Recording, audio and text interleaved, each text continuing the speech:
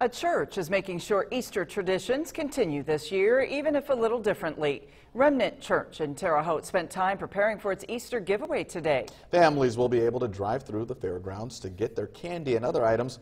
There'll also be a raffle. Normally the church would hold an Easter egg hunt, but that just couldn't happen this year.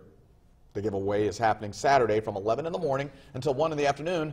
You'll need to use the entrance behind the fairgrounds to get in. US 41 will be an exit only. Children must be present to receive their treats.